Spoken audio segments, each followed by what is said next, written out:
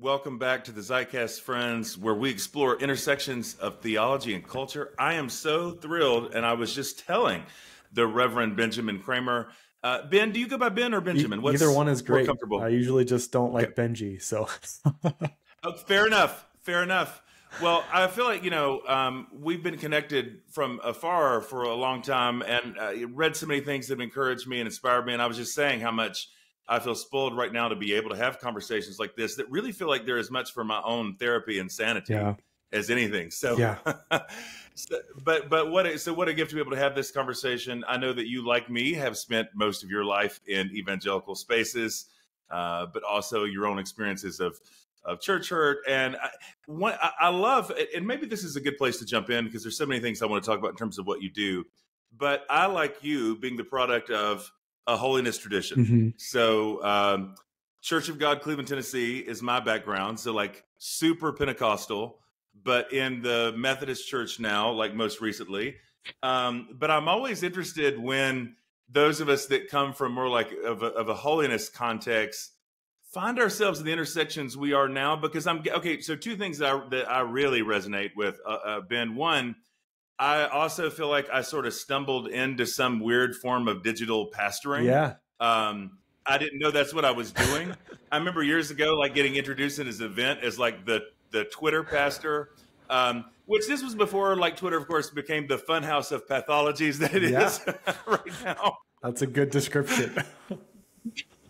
There was like, and there was a season then too. I feel like I wasn't supposed to lean to that as much, but this sense of just by putting some things out there, you find other folks who maybe feel like they're on the margins of their own communities, and it becomes a source, hopefully, of comfort. But I'm guessing that you, like me, never intended to spend as much time talking about politics and theology as you are, and I'm wondering how a good holiness Wesleyan boy like you finds yourself in a place like this. Gosh, that's an excellent question. I think I describe it to folks sometimes as like going full circle. So I wasn't in the holiness movement my whole life. I came later as a senior in high school. My mom is the granddaughter and great-granddaughter of Nazarene pastors.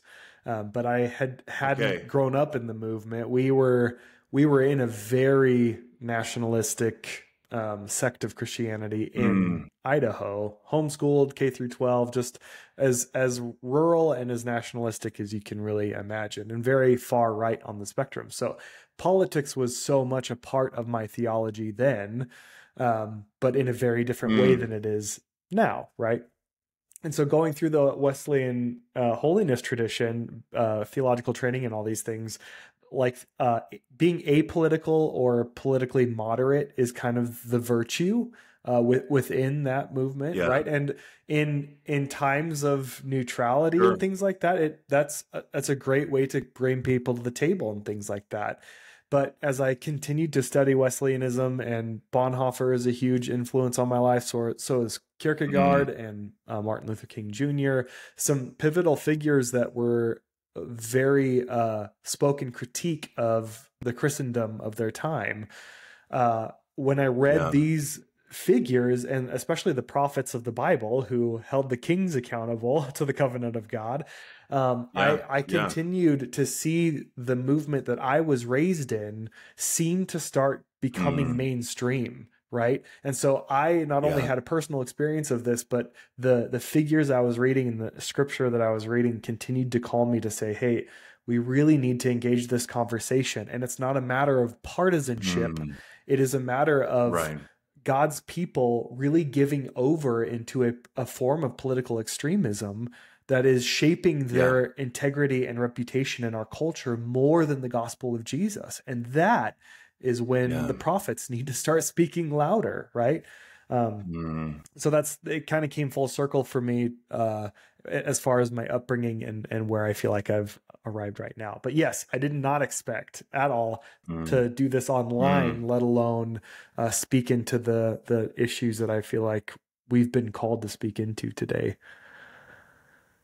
It's so interesting too, because again, I don't want to project too much of my life and story onto yours, but I'm guessing that when you get pushback, and I imagine that you do get pushback, the kind of pushback that you get is the kind of pushback that I get, where it's kind of like, oh yeah, like now what are you, some sort of Democratic Party operative, or some version of like giving in to peer pressure or cultural pressure, which I always find hilarious because no, there was all the incentive in the world to not talk like this about the kinds of things that we talk about now.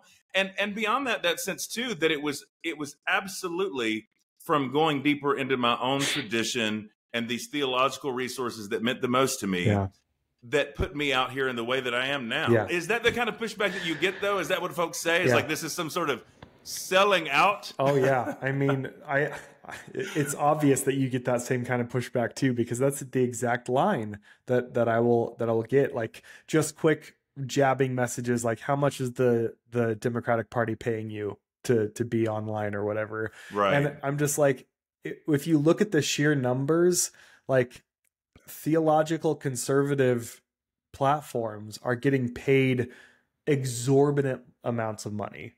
And I'm paying for my newsletter platform out of my own pocket.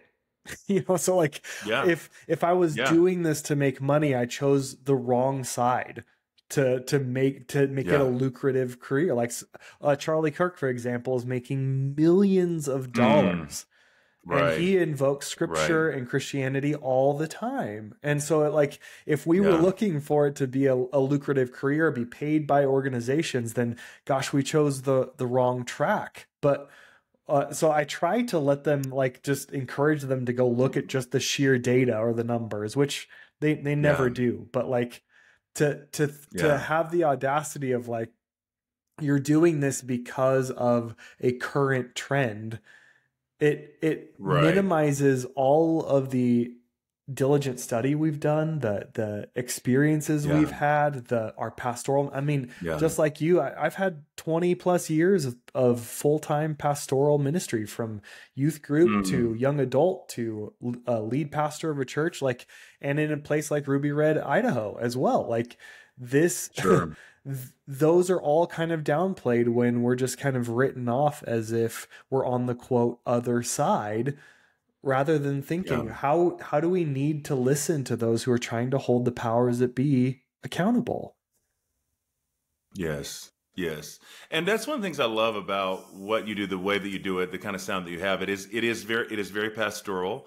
I do think what we desperately need right now is pastoral theologians who are able to speak to the moment out of a place of sincere care for the church, but also not afraid to confront these kind of principalities and powers. Yeah, I think though, like when you mentioned even like data, I don't know if that's a thing anymore for a lot of folks. Like data and research is not.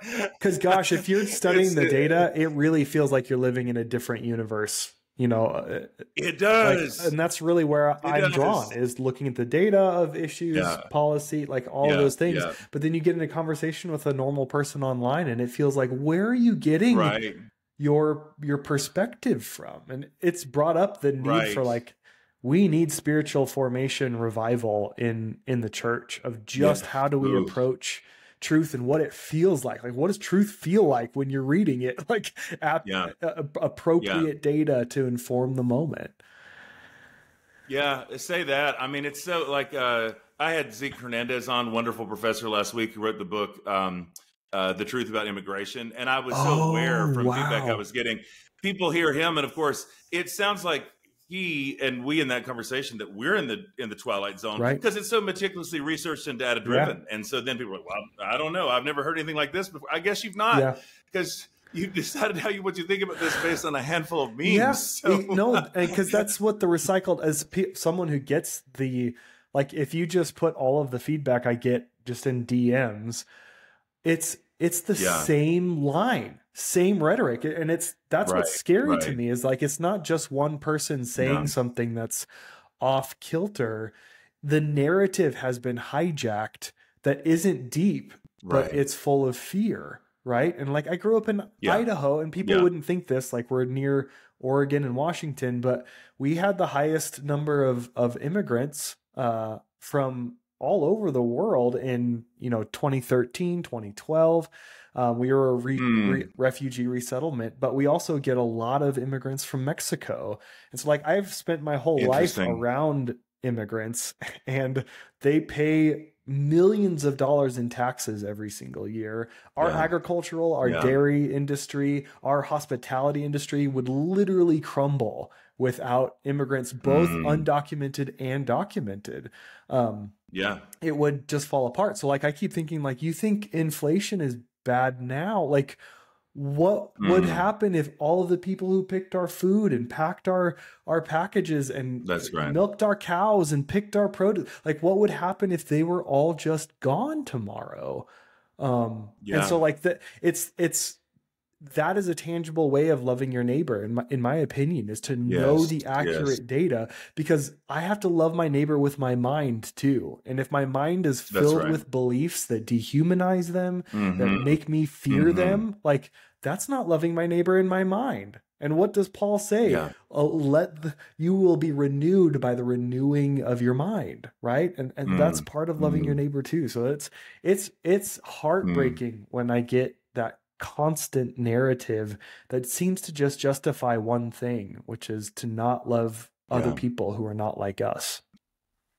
That's it. And, you know, I don't think that's an oversimplification. That's what it feels like, that it's like a whole apologetic for why I don't have to love all of my neighbors, why I don't have to see all of my neighbors as neighbors.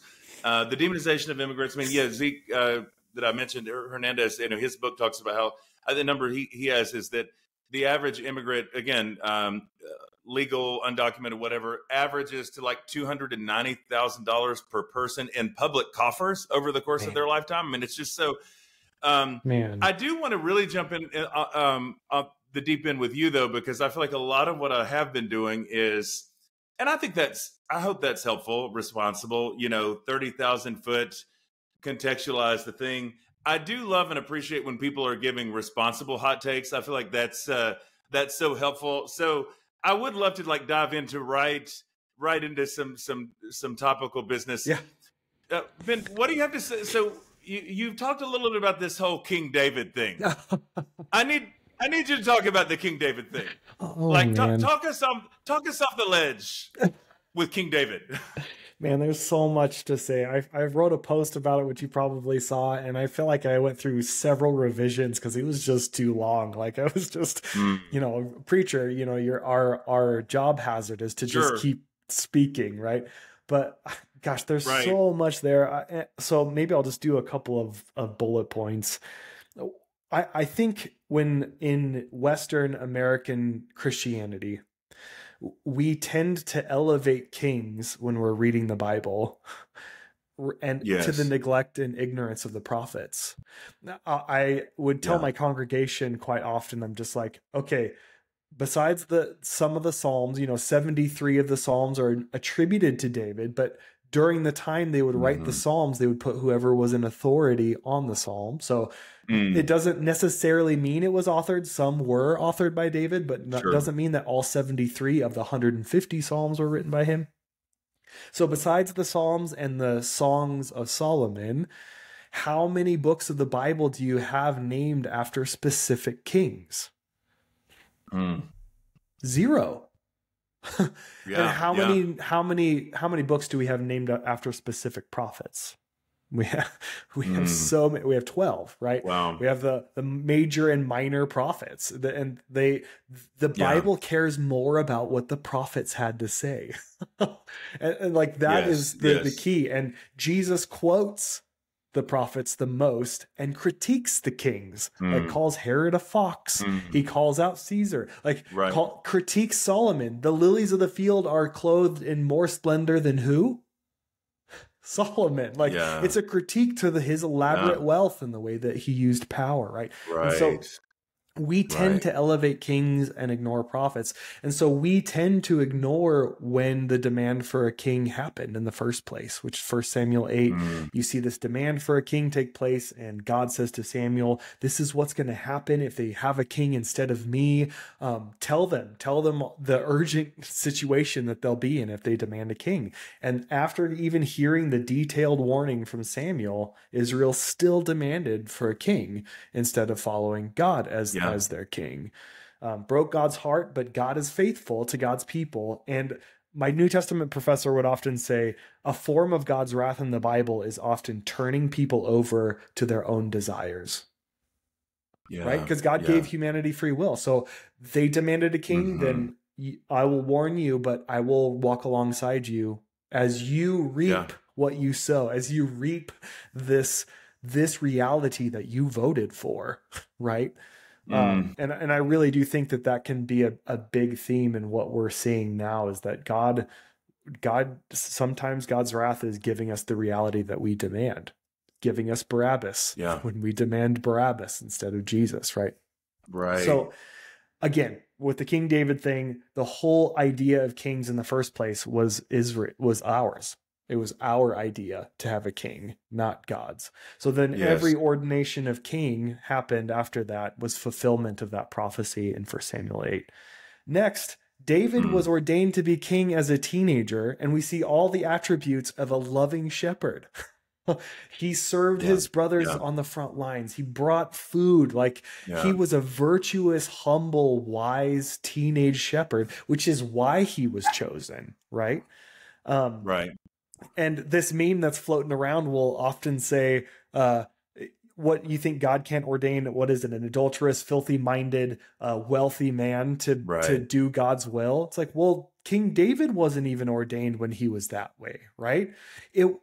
That's right. The kings in the scriptures, and I think we miss this so often with figures like Samson and others, they are anti-heroes.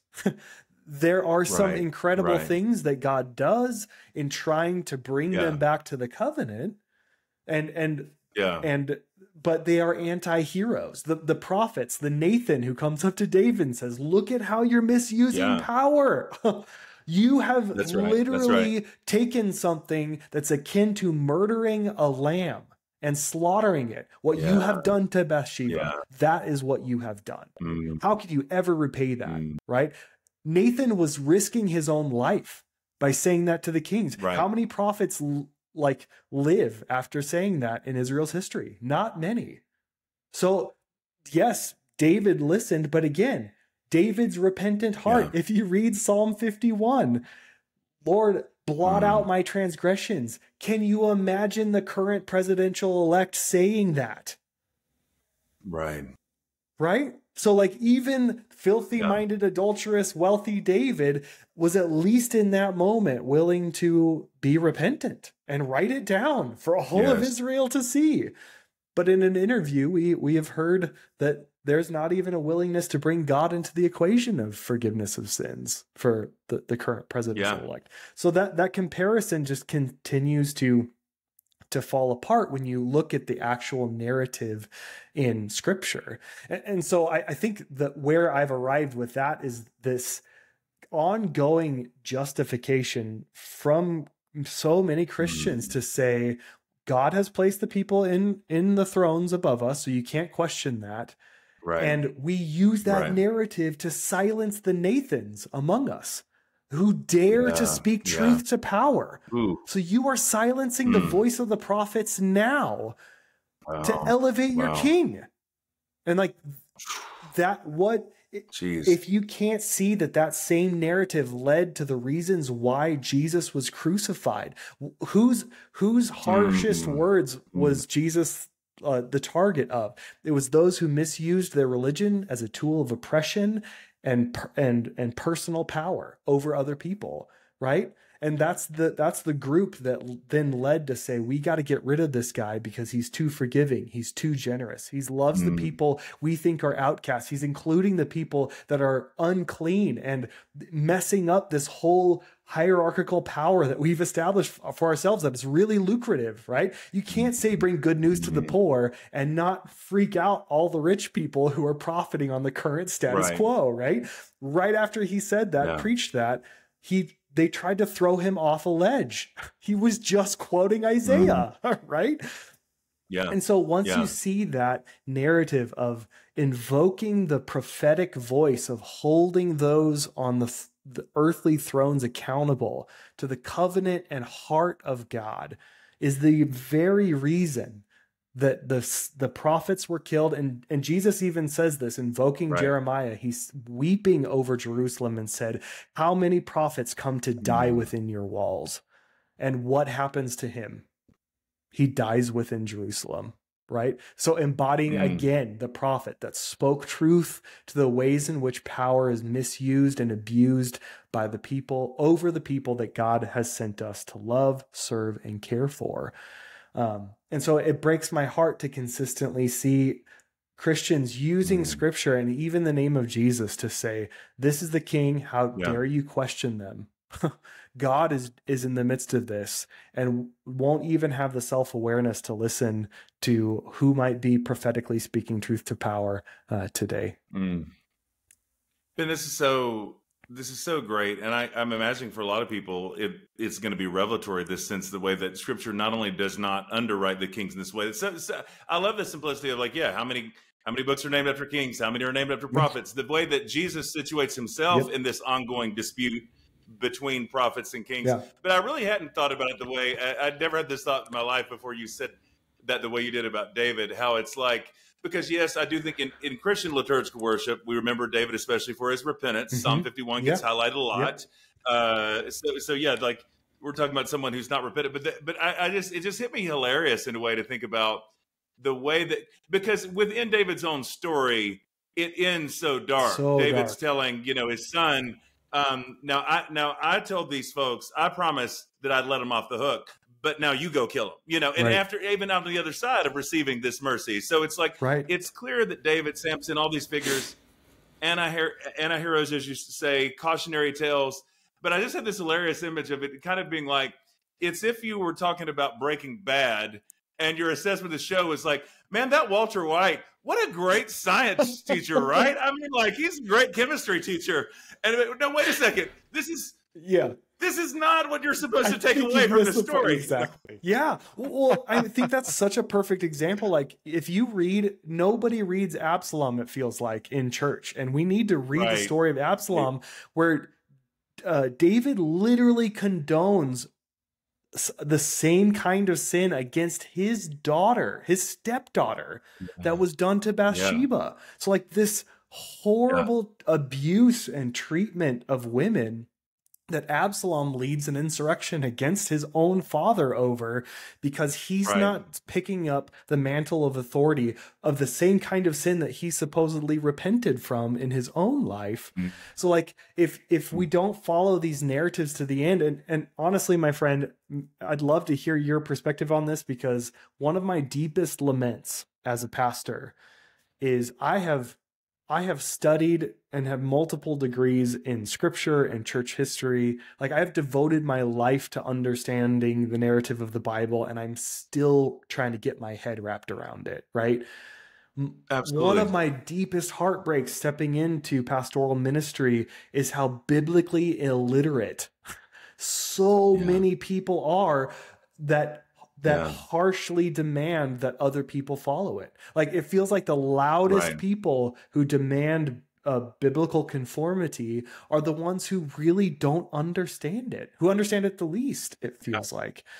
Is that something that you find in your ministry as well? All the time. And it's like the sense that these characters and these stories do have a kind of mythic power over us. And it almost at this point seems like it's the proximity that people get to the truth of them that makes it so dangerous, because then just a little turn. Oh, wait a second.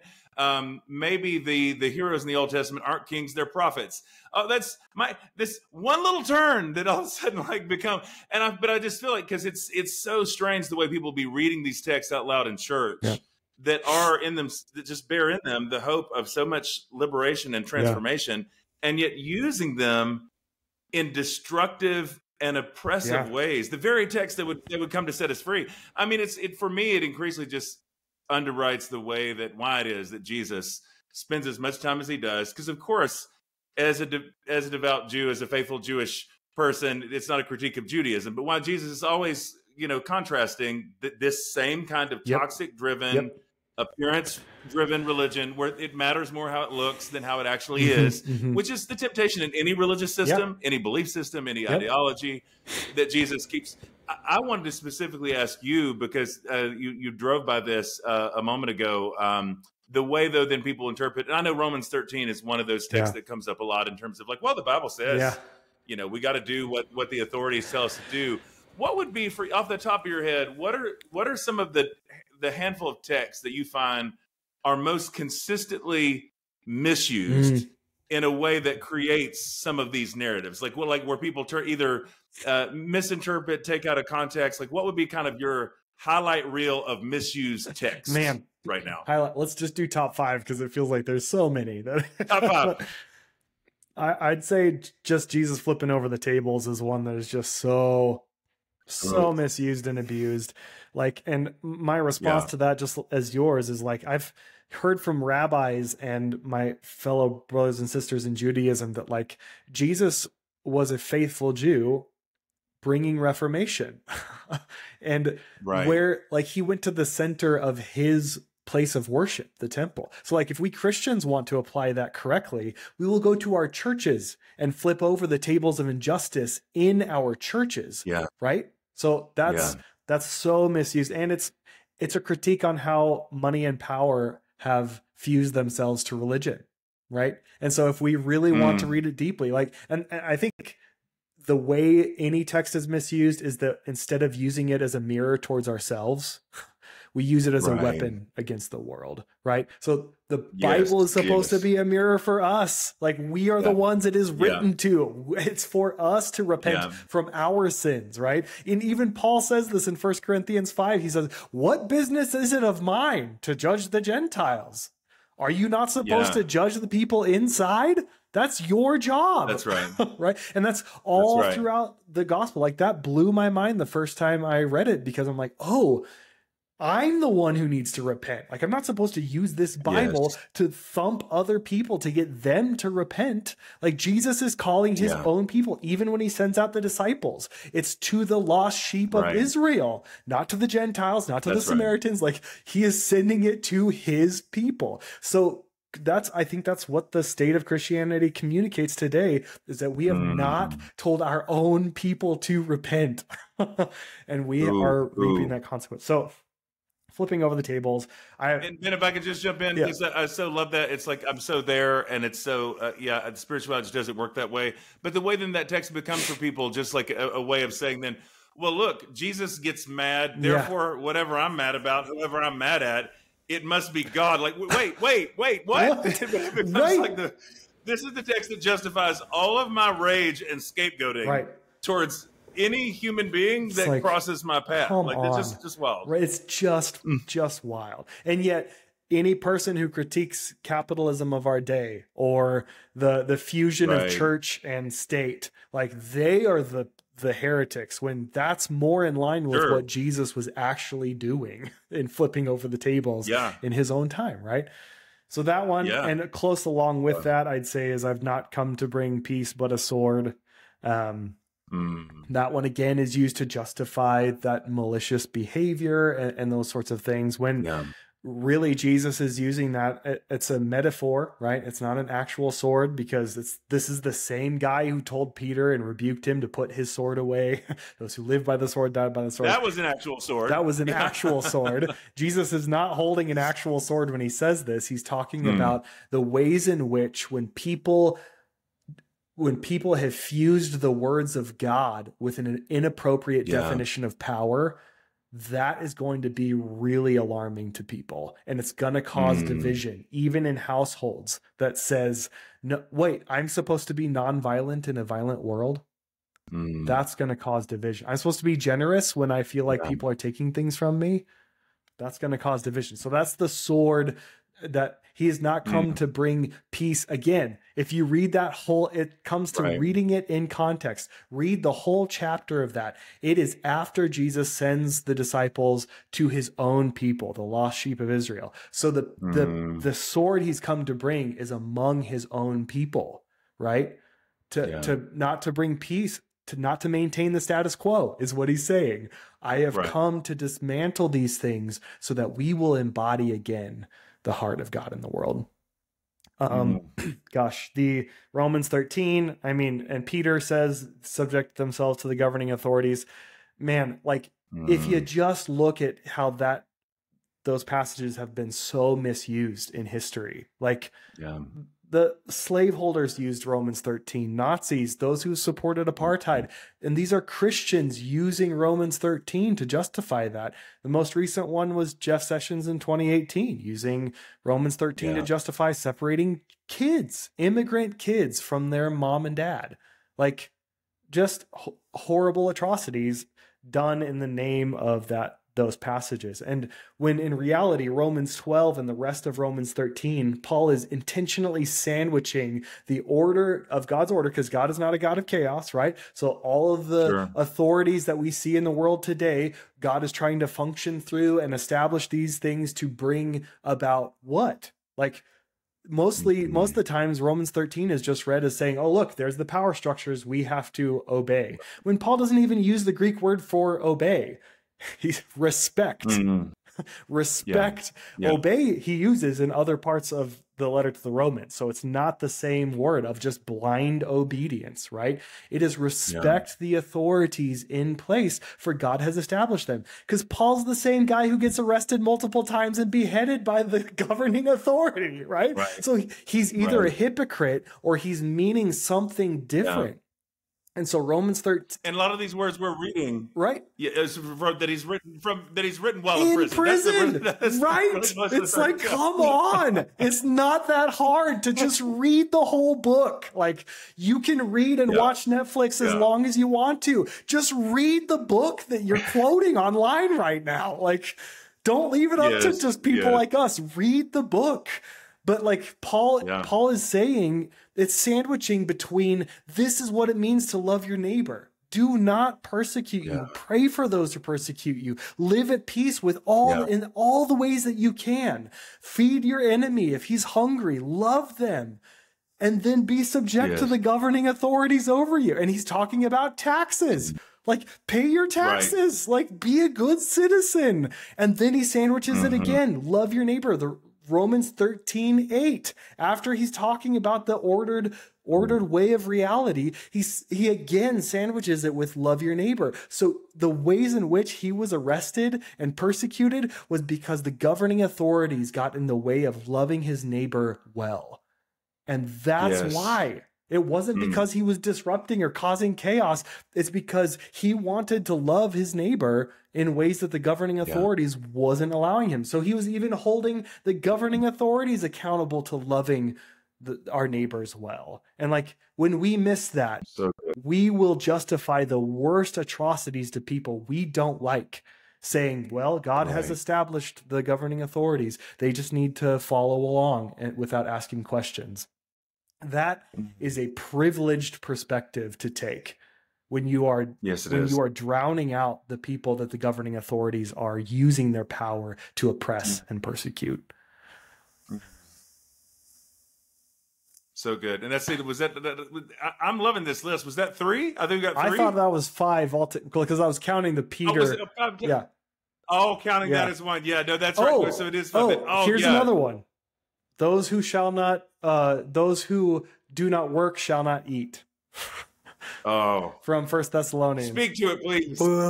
It's just so bad. Like, what's the quickest way that you can tell me that your theological hermeneutic is American libertarianism and capitalism? Then when you use that verse in that way, one, Paul is in the first century context where the stratification between the wealthy and the poor is more dramatic than we can even comprehend in America today, right? Sure. And who has the luxury to choose between eating and working? The wealthy. Right. If you don't work at all as a poor person in the first century, you die, right? So to be able to say, you know what? I'm still going to eat today. I'm still going to be the busybody that Paul is talking about not being in that passage. I'm going to go around my own business, put my nose in everyone else's business. And I'm going to do that instead of working to provide for myself and the rest of the community as well. But I'm still going to eat. That's a very wealthy, privileged position to take, right? So Paul is critiquing those wealthy busybodies who are putting their nose in everyone else's business, trying to control everybody else.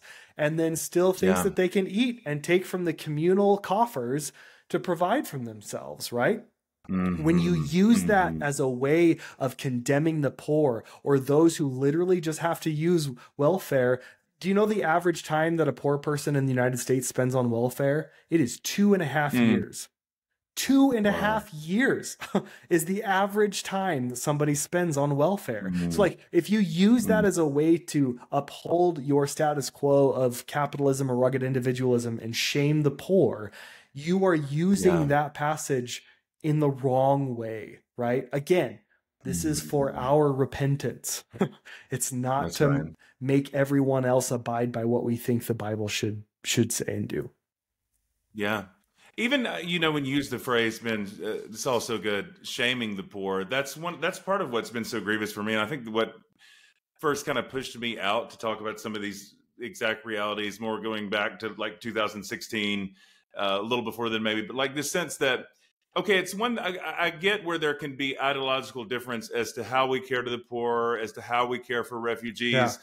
But it sure seems like that for people of faith, it should not be in question whether or not we get to demonize the poor and demonize refugees. Like this seems like this should be outright. But it feels like right now, and I don't think I'm exaggerating here, it actually feels like demonizing, shaming, scapegoating the poor and immigrants is kind of the animating energy of the entire thing. Yeah. Is that fair to say? I think that is not an oversimplification at all. It is dehumanizing the other. It is the us versus them rhetoric, right? And that is what is animating so much of Christianity in the United States right now, that there's so much fear towards them, and we have come up with all this lingo to describe them, and we may not even know anyone in that so-called group that we are demonizing, right? I was looking back on some of the theological statements done just towards immigrants recently, before immigrants became this people group that we were really demonizing and standing against, right? And the Southern Baptist Convention, in their publication, and I think this was 1997, right? So not a long time ago, they unequivocally said, we do not reduce a person's humanity to their legal status. Wow. We are going to love the stranger among us because that is what the Bible calls us to do. Like you talk about biblical integrity, right? Like that is their denominational stance in 1997. And we have immigration issues all throughout the history of our country, right? But I live in Idaho, where there is a Japanese internment camp that I have been to and see the bars, right? Some of the largest population of Japanese Americans after Pearl Harbor was bombed.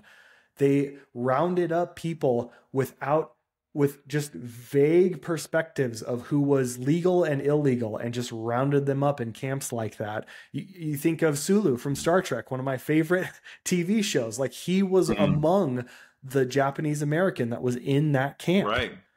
And this was FDR.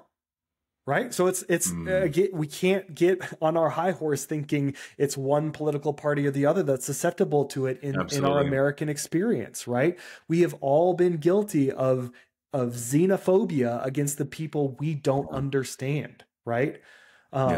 And who don't look like us, who don't talk like us, who don't believe the same things like us. Like it comes down to the us versus them perspective.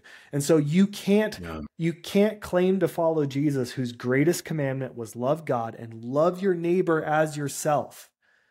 That's right. And insistently say horrible, demonizing rhetoric about your neighbor.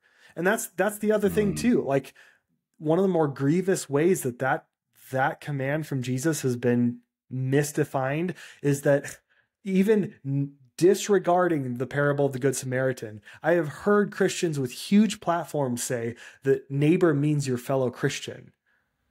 Right. Oh my gosh. Yeah. And like that is narrowing it. Well, okay, so your fellow Christian, does that mean your fellow dark-skinned Christian then? Yeah. Who happens, like, let's talk about Black Christians who predominantly vote Democrat. Does that include them then too? Mm. Or are you thinking of a particular melanin when you're talking about your fellow Christian who you're supposed to love? No, Jesus used a Samaritan, an outsider, as the hero of his parable to make the point. When the Levite and the priest walked by the other side, the heroes of Israel walked by the other side and did nothing. Jesus used a Samaritan to say, who was a good neighbor to the person beaten and left for dead? Yeah. It was the Samaritan who showed compassion, right? And that is the way in which we are called to love our neighbors. So when you are demonizing other human beings, who our entire Bible starts off by saying they are created in God's image, and you are completely obfuscating the image of God in that person, then you cannot claim to follow Jesus and continue to do that, because you are not loving your neighbor as yourself. You would not tolerate that if somebody said the same exact stuff about you or your children or your loved ones. Then why are you tolerating it when it comes out of your mouth about other people? Yeah. And you want to make a whole political movement about that too? And you expect us to not stand up against that? Yeah. Like this is what makes me feel like I'm losing my mind, when it's like, this is the heart of the gospel here. And you are using it to justify the opposite of the gospel. That to me that will never make sense to me. It's just about power and control and hate.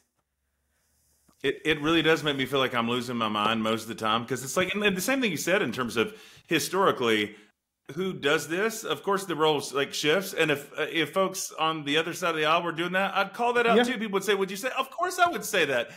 This has nothing in the world to do with the Democratic Party or like whatever else, but it's just when you have a whole movement that feels like at this point, again, not the periphery, but the center of it is suspicion of your neighbor. Like I don't know how to not kind of yell and scream about that a little. Exactly. What do you think about? I know this kind of opens up a whole nother can of worms, maybe, and I want to honor your time, but I would love to hear you speak too, because again, Ben, you're doing everything I want you to do, like the way that you specifically attack text and bridge context. I feel like this is the pastoral theological work that we desperately need in this moment. I would love for you to speak to the way that eschatology plays into this, because. And I think, and by the way, I completely co-sign your list of like top 5. I can't think of texts I feel like have been misused more. Somewhere in the ether, but I don't know quite where to put it. I mean, because I think about even, I don't know, years ago, Mark Driscoll's infamous riff on Jesus in Revelation. And it's like he literally envisions, Jesus in Revelation 19 as if he's a UFC fighter or something.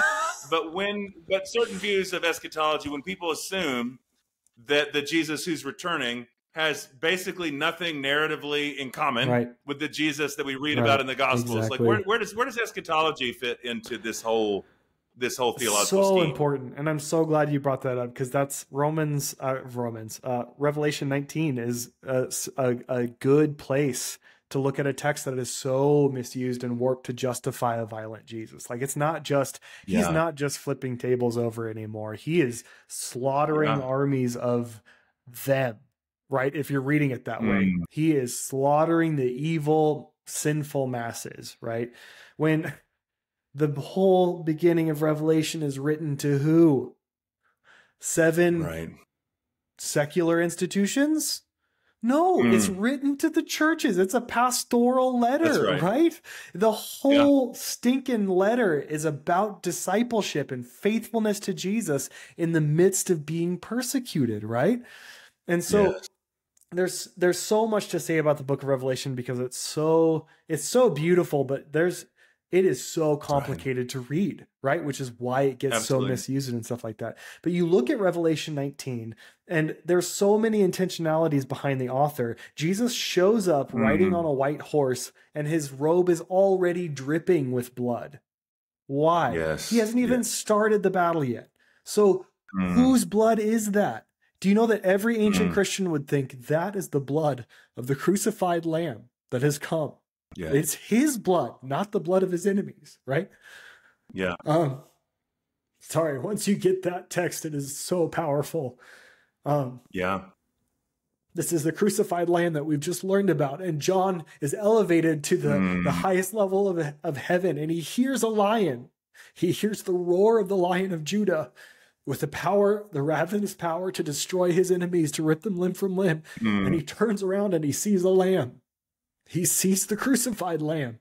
He doesn't see a lion, the lamb that opened the seal with his own life, his own blood.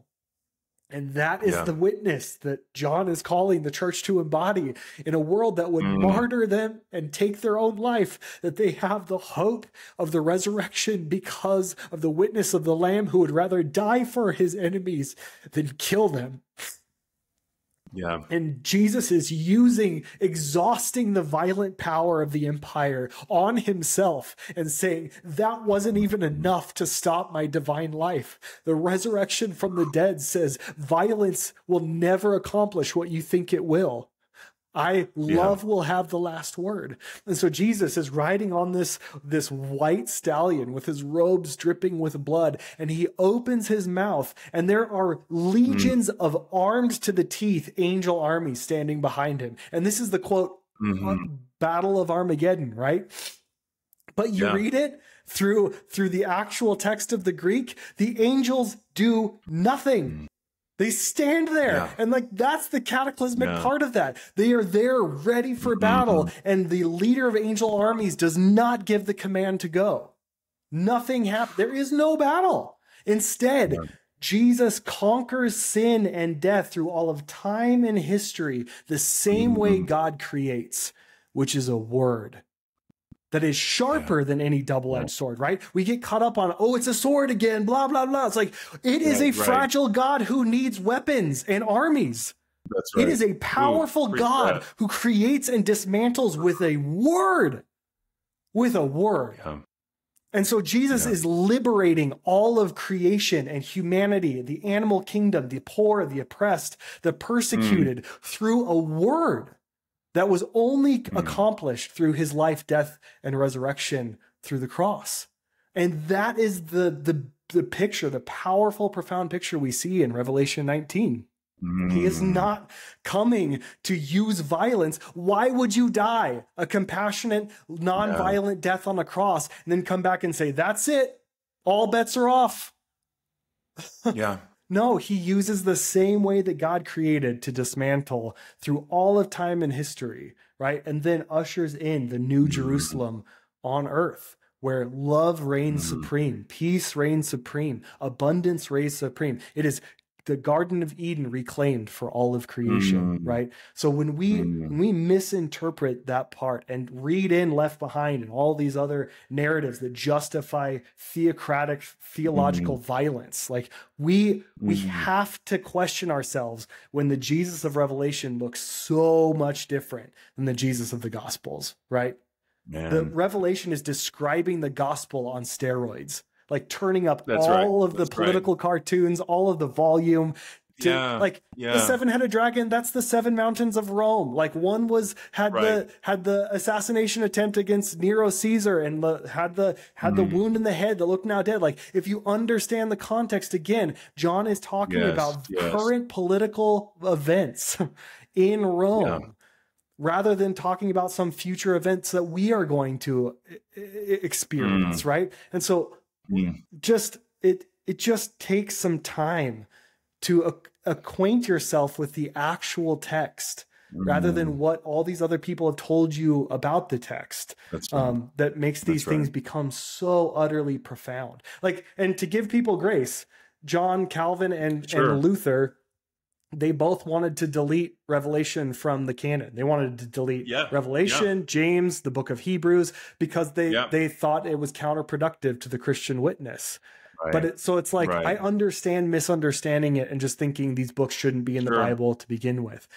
But when you understand the intention of why they were written, why they are there, then the profundity, it never stops. Like part of the reason I'm still following Jesus today is because of how deeply I love the Bible and what it has taught me, right? So I could keep going and going, but like I hopefully I've answered the question of the eschatological piece there. That the whole intention, like the name of the book is apocalypto. The Greek word we get apocalypse from, it is new creation being revealed through Jesus. So it's called Revelation. What's being revealed?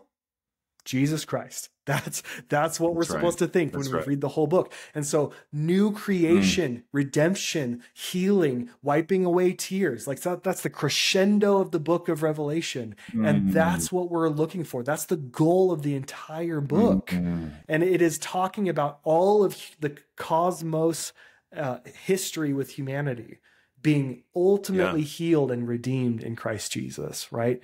So when we miss that, we miss the whole heart of how it's calling us to be faithful to Jesus, even in the midst of the scariest, most turbulent circumstances. One last thing with that, because of the letter that was written to early Christians like that, Nero Caesar was one of the most brutal dictators over Christians in that time, right? Rome, that horrible fire that like burned half of Rome down, he literally blamed it on Christians. That was the conspiracy theory of the time, that Christians were to blame for the falling apart of Rome, for, you talk about demonizing rhetoric. He was literally lighting Christians on fire to light his garden parties. Like, he was a horrible dictator against Christians. As Rome was burning to the ground and Caesar had, had either escaped or was just not in the picture at the time, right? As Rome was burning to the ground, early Christians marched into Rome to help the sick and the marginalized and died from the fire themselves, that they themselves were being blamed for, because they refused to allow a hot-headed dictator to stop them from loving their neighbor. And like, you wonder why Christianity exploded the first 3 centuries before Constantine made it the official religion. That is why. Because they loved their neighbor in such radical ways that they gave their life for people they didn't even know, out of the sake of hospitality and generosity and inclusion. Like, that is why Christianity exploded in such unlikely place like Rome that was so hostile to it. So like, that's the power that the book of Revelation can have in a time where Christians were really being persecuted by the empire. But now we Christians in America, especially those who look like you and I, we need to read the New Testament like we are the Romans, not the oppressed Jews of Rome. We have more in common with Rome than with the oppressed Christians in Rome.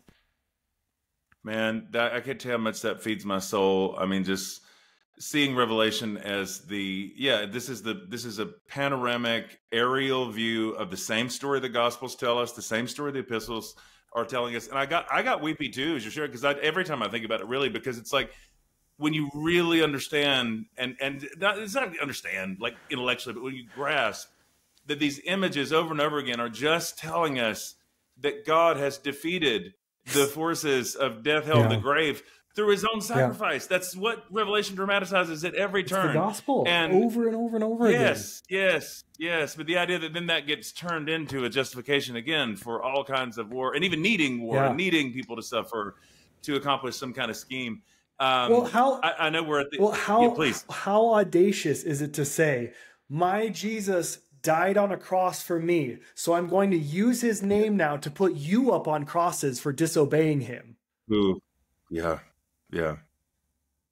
How have we not learned 1,500 years of church history where we have done that in Inquisition, slavery, genocide against native peoples? Like, how have we not learned that lesson? That we are called to take up our own crosses in the name of Jesus, not put other people on them for disobeying who we think Jesus should be, right? It is the worst form of heresy to claim to follow Jesus and hate other people. I believe it. Yeah. If God is love, then hate and intolerance and cruelty is the heresy. It's not unbelief. It's hate, intolerance, and cruelty towards your neighbor. If God is love, then that's the heresy. Yeah. That is a word. I will sit with that. Goodness, not unbelief that's the heresy, but to make God, to turn God into a construct that helps us to hate. Yep. That's just, Ben, anything you would say just finally by word of encouragement? Because I know you're hearing from so many people as I am too, who are just so deeply disillusioned and disenchanted because they see these scriptures they love, maybe even the Jesus they love. And I think we're realistic about the fact that this narrative is not winning. Of course, this is not the majority view among people of faith, certainly not white evangelical Christians in North America. So for people who are really disillusioned that their faith is being used that way and co-opted that way, and there's no signs of it slowing down. What would you say to those folks? Well, it's really, really hard to not. So you're seeing a whole group of people do us and them rhetoric, right? It's really hard to not play into us and them in response. When the same Christ that I follow, that I really want people to know, tells me to love my enemy, and and I want to cuss, like, how the heck am I supposed to do that right now? Right. Yeah. And one of the ways is really, so I'll give you an example. I live in Idaho, which is like Texas 2.0, right? We are in so many ways we embody that. We were a Confederate satellite from the South that had huge numbers of Confederate soldiers come and be in Idaho after the Civil War. And Lincoln had to establish Fort Boise here to suppress the Confederate presence, which had already just run rampant. And we live into that kind of identity still today. But the before the legislative session last year, a group of Republicans reached out to me to say, would you come speak to us before the legislative session begins? And I was like, what? Like, I get called all sorts of horrible names online by people on the right simply for trying to convey the message that I feel like God has called me to. Like, what can you tell me why you'd want me to come speak? And they said, we don't know how to talk to our far right Christian colleagues. And we're wondering if you would help give us language to do that. And so it was the most eye-opening. Like, I saw in myself that I was throwing all conservatives, all Republicans into one big vat, right? When these are sitting Republican legislators and they have asked me to come and talk with them.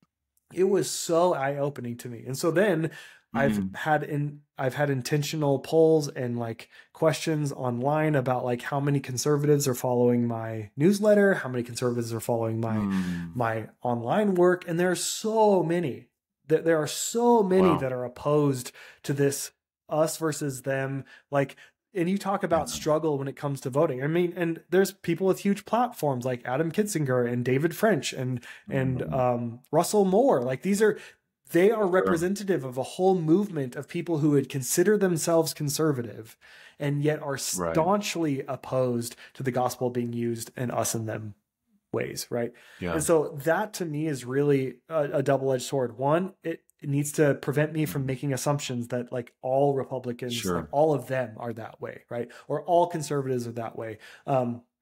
And all progressives are great. Like all people on my side have it all together, right? Like we have to have this even perspective, but it also challenges me to not have that us versus them mentality in my mind, but also to open up conversations and understand that we have friends and allies in unexpected places, right?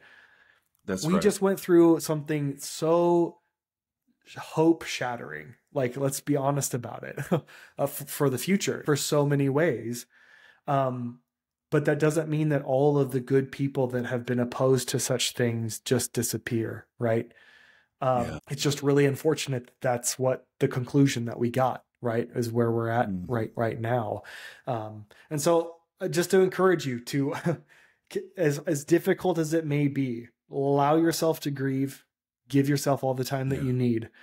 But don't let your hope die and continue to reach out to the community that you know is there, that you know loves you. Yeah.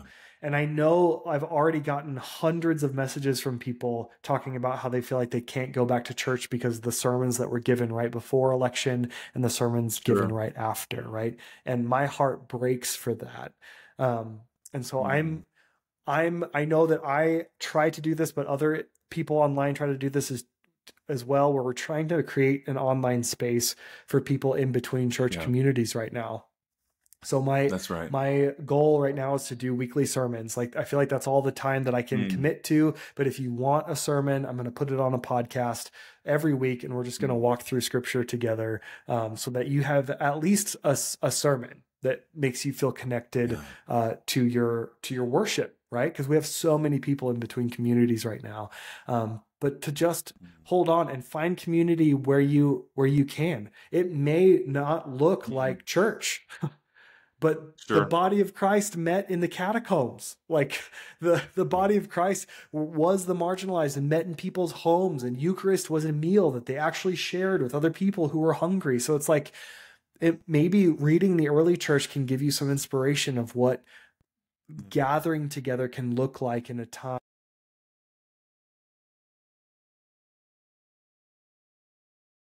Yeah.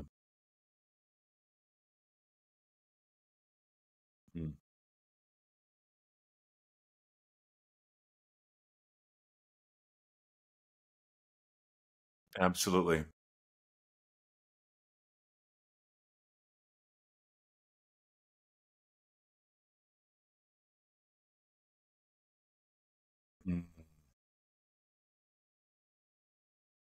That's right. That's right.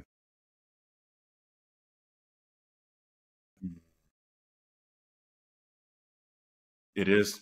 Yeah.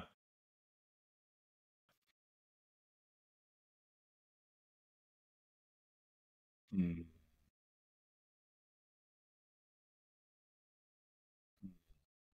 Thank you so much, Ben. I can't thank you enough for that. Thank you for your work. Thank you for your witness. Thank you for making people feel less alone and less crazy, and helping to create this kind of space for people who feel like they don't have a space or feel in between spaces. I just can't think of what is a more needed Christian witness in this moment than what you're doing. So I'm so grateful, and I do hope people will find will listen to the podcast, follow the newsletter, like all of it, because I know this is stuff that really is keeping people alive right now. So thank you so much for that.